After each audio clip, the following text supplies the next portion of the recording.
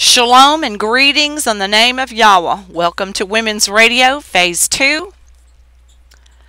This program is for women. If you guys listen, that's between you and the Holy One of Israel. It's not my place to teach you. I've come across a couple of good studies, and I want to share my first one with you. I encourage you women, if you've got some money to squirrel away, you want a good study tool, get you the new Bible Works. It's expensive, but it's got all the Hebrew on it. If you want to learn your Hebrew, I encourage you to learn your Hebrew. It's fabulous. It gets into the depth of words within the context of the Scripture, where no one can refute the meaning of the words within the context of the Hebrew Scriptures. Okay. I came across this wonderful study that came up at the beginning of my Bible Works program. And it's called His Mercy is on Them That Fear Him. His mercy is on them that fear Him. Okay, we're the weak vessel, right? Yes, we are. That's what Yahweh says we are. We were the afterthought. We were taken out of the rib of Adam in the beginning. And we have a curse upon us because of Eve's disobedience. So where does that put us? Think about it. Where does it put us? Puts us in the same boat. We're still under that curse from now until the day that we die. But there's one thing about it. His mercy, Yahweh's mercy, is upon us, them, that fear Him, that reverence Him, that respect Him, that obey Him. You know, when you really love somebody, you want to obey them. There's no resentment in you. Sometimes we have to learn how to love people. That can be a tough one, especially those that disobey and those that do you wrong. People that it's a difficult thing, and we're going to have that from now until the day we die. But we know that the Word says to do good to them that despitefully use and persecute you. That's a difficult one. That could just about have to render instant charity. I'm not there yet, but if there's a plateau to attain to get there, I want it. Therefore, we have to be tested from now until the day that we die. Mashiach was our prime example. Look what they did to him. You know, we read about blood. We come across the word suffering. We see in even Tehillim, the Psalms, where he looked upon his entrails. He looked upon his parts that were ripped apart. He was marred more than any man. In one place, my husband found it, he was unrecognizable as a man. He was so ripped up from where they had beat him and tore him up. But he did it for us. We can't fathom that kind of pain. Maybe childbirth, if you didn't cheat and take those stinking epidurals that messes you up later in life. Maybe childbirth is just a very tip of the needle pain. A tip of the needle pain. But His mercy is on them that fear Him, that reverence Him, that respect Him. Okay, let's read some of these verses. I'm going to go ahead and give you the scripture verses from where these are quoted from. I'd like to go ahead and give you the scripture verses now because they're at the bottom of this little study. Some I have I've posted, I'm not sure. Okay, but I'm going to go to Luke, the book of Luke, chapter 1, verse 50, Psalms or Tehillim, chapter 31, verses 19 and 20. I'll be going to 1 Peter 1 and 17, then back again to Psalms 145 18 and 19, verses 18 and 19. That's Psalms 145, verses 18 and 19. Then we'll be going to 2 Kings, chapter 22, verse 19. That's 2 Kings, chapter 22, verse 19. Then we'll be going to Isaiah, or Ishaiah, chapter 66, verse 2. That's Isaiah 66, verse 2. And finally, Psalms 34, verse 18. That's Psalms 34, verse 18. So now I won't have to stop and give you verses, and I can continue with my thought train, all right? So I'll just read you some of these verses in the context that they were, in the order that they were given, and I'd like to stop and examine some of the words that are in these verses from the Hebrew perspective. And this is so important. This is so important. The Holy Scriptures, or Ketuvei Kodesh, have been given from the Hebraic perspective, not a Christian perspective. The word Christian was never in the Hebrew text. They were called Meshik Kiim. Meshik Kiim. Meshik coming from the Hebrew root word Mashiach. And the im part is like a plural, like a followers of Mashiach, or believers in Mashiach. Okay? So with this being said, let's go back to His mercy is on them that fear Him. And this, of course, is taken from, the verses that that I quoted earlier. Oh, how great is thy goodness, which thou hast laid upon for them that fear thee, which thou hast wrought for them that trust in thee before the sons of men. Okay, now I'm going to be reading, of course, from the King James Version. You can hear the these and the thous. A lot of people, by the way, I want to interject this as well. I'm running another rabbit trail, yeah. Okay, a lot of people want to do away with the KJV. That's okay. If you want to do away with it, that's okay.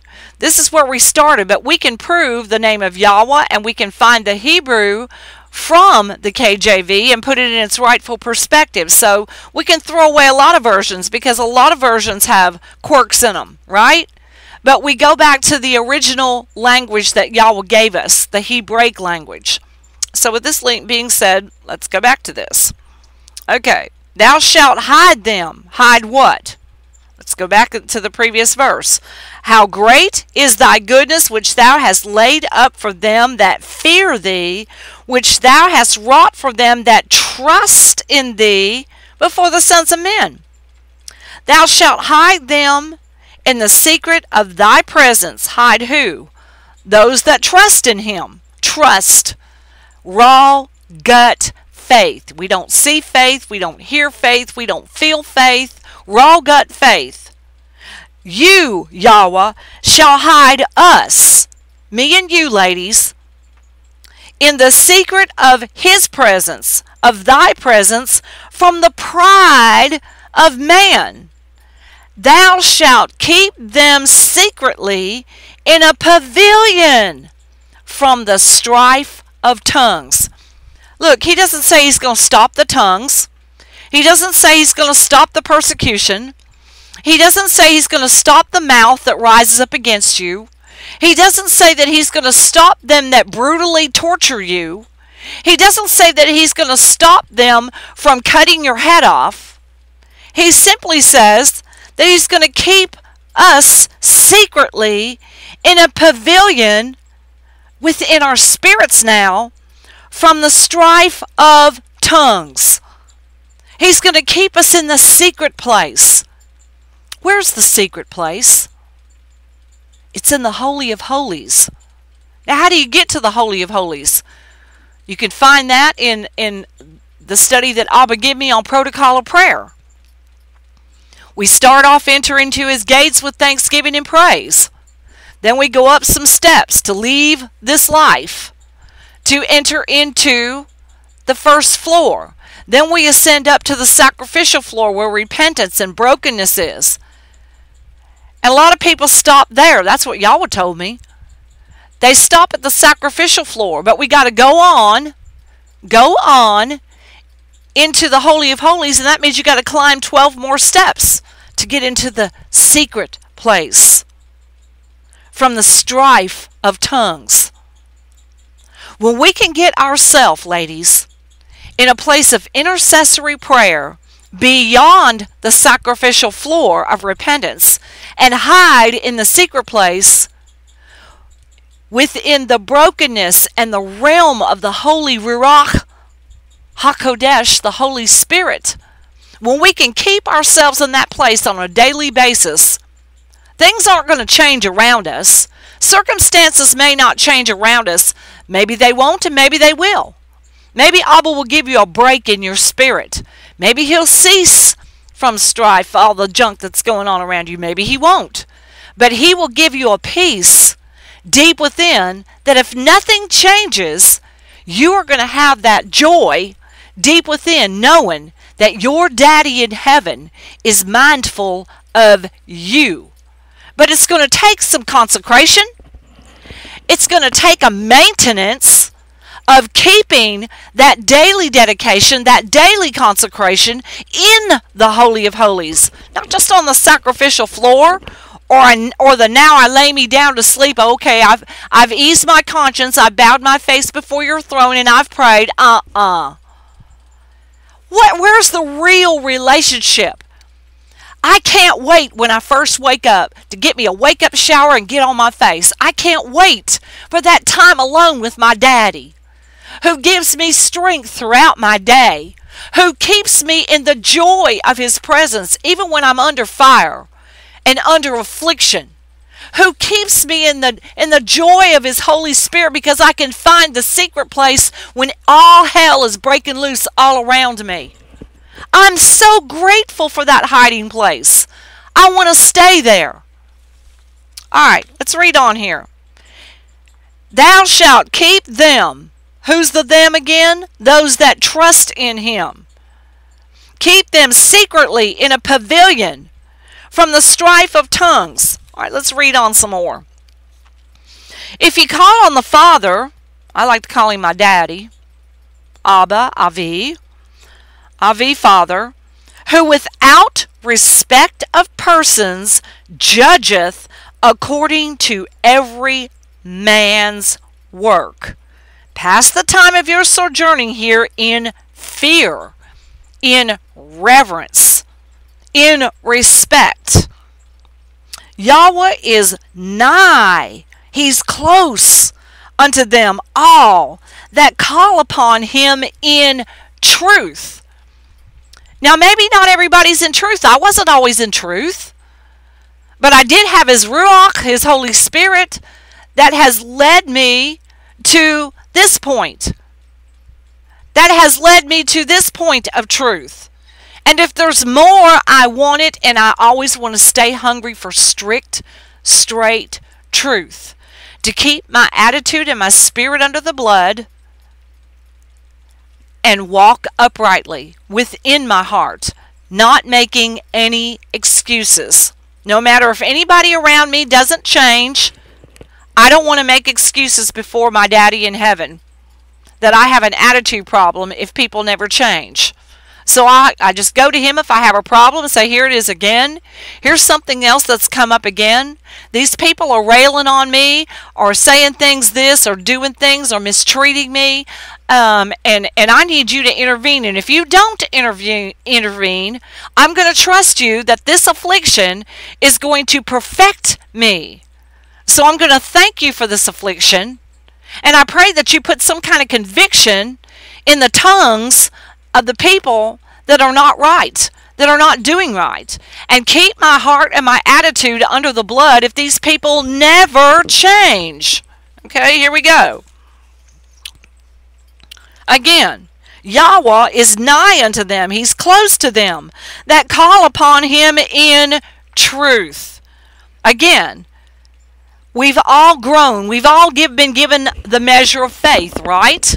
The measure of faith. That's what Yahweh's word says. Every human from the beginning of time has been given the measure of faith, ladies. But what do we do with that measure of faith? We surely don't want to get stagnated, do we? And be content where we are? I don't want to be. I'm thankful for what Yahweh sends my way. My flesh may not be thankful. My flesh might be squealing and get in the brat mode, okay? My flesh can get in the brat mode. I don't want to be in the brat mode. I want to receive what Yahwah's given me. If it's correction, if it's trying to chop off the limbs underneath me to get me to climb higher, I don't mind that. But just a kind word every now and then will do when the railing is going on all around me.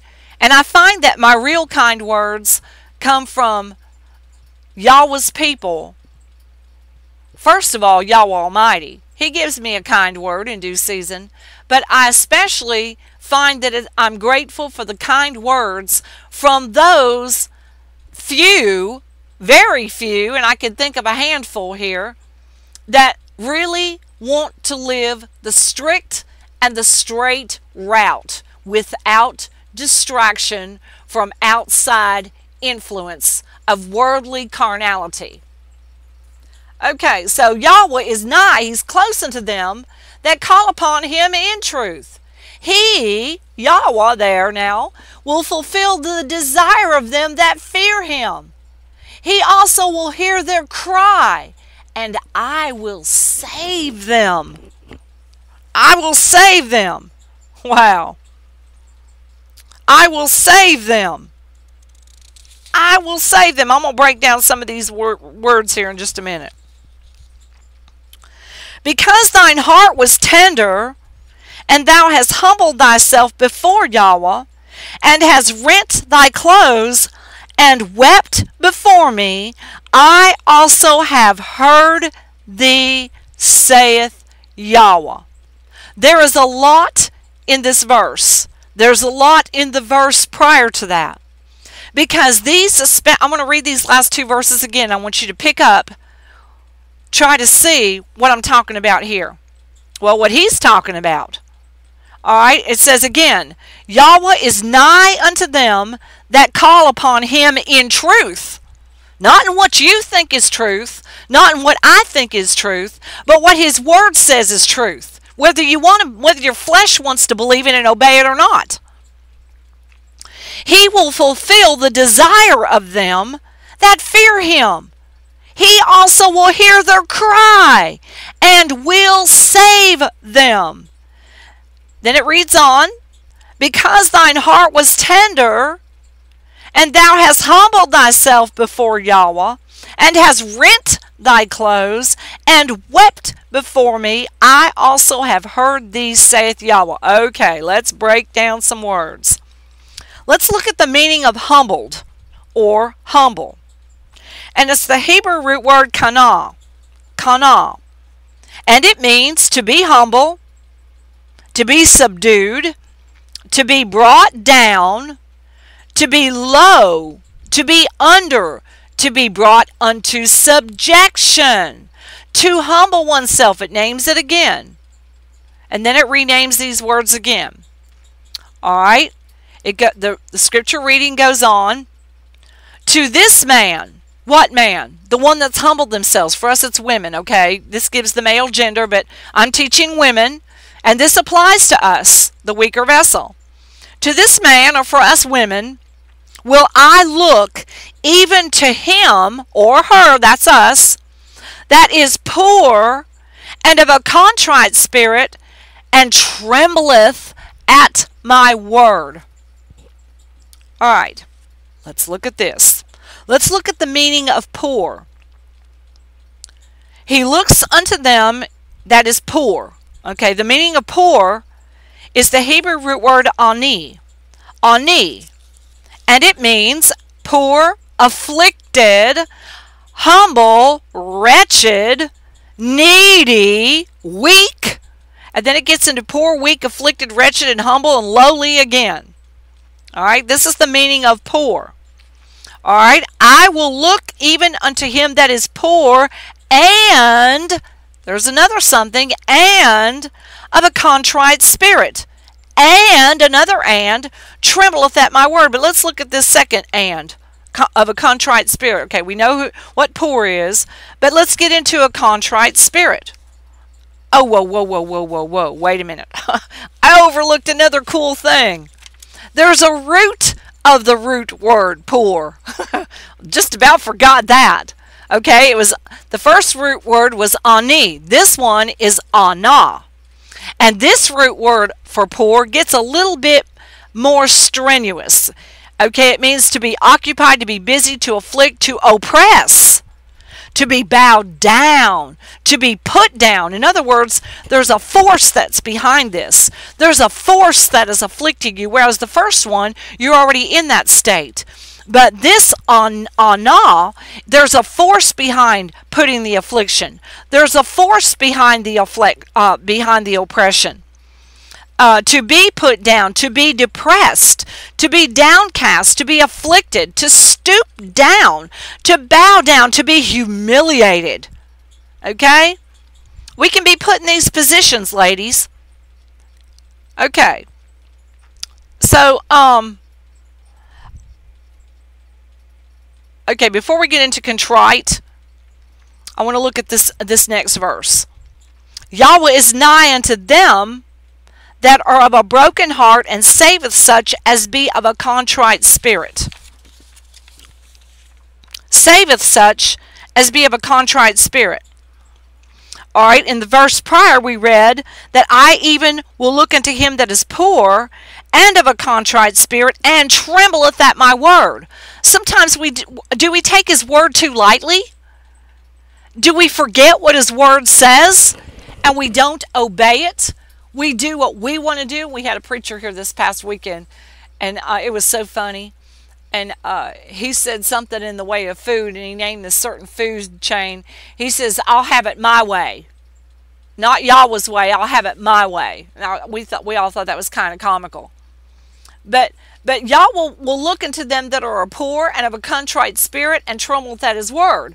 But then the reading of the word goes on to say, Yahweh is nigh unto them that are of a broken heart, and saveth such as be of a contrite spirit. So before we get into contrite, let's examine we know what a broken heart is. Have you ever had a broken heart? Sometimes it feels like a physical ache, depending how deep the pain is, depending how hard hit the hurt was. It's like an ache in your heart. That's where that term comes from, heartaches. Heartaches, broken pieces, ruined lives are why Yahweh died on Calvary. Oh, your touch is what we all long for. Hallelujah. Remember that song? Did y'all ever sing that? Wow. Here, I'm just sitting right here minding my own business, and I got a song come to my heart. Okay, let's go back to the word. Hallelujah. You know, songs are good. You know, something that you feel deep inside, and it makes you feel the presence, but we don't want to depend on feelings all the time, right? No, we can't do that. Too much of this life is ruled on emotion and feeling. Sometimes we're not even going to feel Yahweh. And we have our prime example with Mashiach, who had been brutally tortured, hung there, ripped to shreds, saying, Eli, Eli, lama sabachthani. My Elohim, my El, why have you forsaken me? He felt that. He's Mashiach. We're going to have the same thing. And we're getting in boot camp right now, experiencing light affliction. We've not yet resisted unto blood, women. Not yet resisted unto blood. Okay, back to the word here. Again, Yahweh is nigh unto them that are of a broken heart, and saveth such as be of a contrite spirit. Okay, what does it mean, saveth? It means just what it says, to be delivered from, to be victorious, to save from moral troubles, to give victory to help, to be a preservant, salvation. Now for the meaning of contrite. Contrite. And this gets into the root word dakah. Dakah. And you know what this is? Dust. From the dust of the earth, Yahweh created man. And then we came from his rib, right? Dust. That's about as low as you can get. Dust. This is wood I'm banging on. I'm not outside. Dust. It's filthy. It's dirty. It's dirt. Contrite. Dust. Dirt. Put your face in dirt. Bow your face in dirt. That's what we were made from. I remember one time we were so long. I know this is going to sound stupid. Might sound stupid to a lot of you. It wasn't stupid to me then. But we were desperate for rain. And not only that, I needed some spiritual rain many years ago. Probably 5 or 6, 7 years ago. And I said, Abba, please send a rain. Everything is so dry and barren and thirsty. And, you know, sometimes we can get that way ourselves in our spirit. And I said, Abba, you just send us a nice rain. And I don't mind bowing my face in this mud that you send and give you thanks. And I'm going to tell you, the rain came within just a couple of days. And it was mucky and miry, and I'm down at my barnyard. I'm not in the barnyard. I'm outside the gate of the barnyard. And I bowed my face in that mud. I put my face in that mud. And I thanked Yahwah. I thanked Yahwah for that rain. And sometimes, with a contrite spirit, we got to bow our face in the stinking mud, in the stinking dust. If it's dry and barren and you don't feel nothing, what have you put into your relationship? Are you dry and barren because you haven't put any effort in keeping your relationship close and nigh? He's nigh. He's close to them that are a broken spirit. Plow up your fallow ground. If you go getting hardened because of situations and circumstances of this life, you better get on your face and break your flesh. I don't want to have to be broken. Now, if I need a whooping, so be it. And anytime anything ever happens to me, the first thing I think is, okay, is this a trial or is this a spanking? And if it's a spanking, Abba lets it come before me quickly what I've done, so that I can endure the spanking, repent. Maybe it's something that I did that I didn't even know. That's why I ask Him on the sacrificial floor, forgive me for my ignorant sins. Dust. Okay, now listen to this. Contrite, dakah, dust. It even gets into destruction on that. But the root of the root word of dakah means to crush, to be crushed, to be broken. And it names crushed, shattered. Break into pieces, bruise, smash. Wow. How awesome is this, ladies? How awesome is this? Many are the afflictions of the righteous, but Yahweh delivereth him out of part of them, some of them, no, all of them. And personally, I'm persuaded that we're not going to be completely delivered until death do us part. But how we behave ourselves during the affliction is another story. So I ask you the question, ladies, is any among you afflicted? Let her pray. So how do you pray? With brokenness, with your face in the dry desert sand, the dust, until the rain comes, and then you bow your face in the mud and thank Him for the rain, for a refreshing. Thank Him for a relief and a little break from the affliction, because it's going to come again, and it's going to hit harder, and it's going to hit harder, until the time comes when we actually will have to resist unto blood. Unto blood. Okay, got to make some announcements.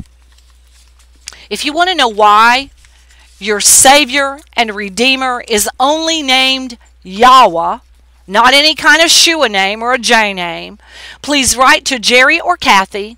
My husband has his own YouTube channel programming, teaching from the Hebrew Scriptures and a KJV and any other version you want. But we stay with the Hebrew Scriptures. Why your Savior, Redeemer is only named Yahweh. Again, write to Jerry or Kathy. Our mailing address is 775 McDonald Road. That's 775 McDonald Road, Covington, Georgia. Covington, Georgia. That's the United States of America, Georgia. Our zip code is 30014. Again, 30014.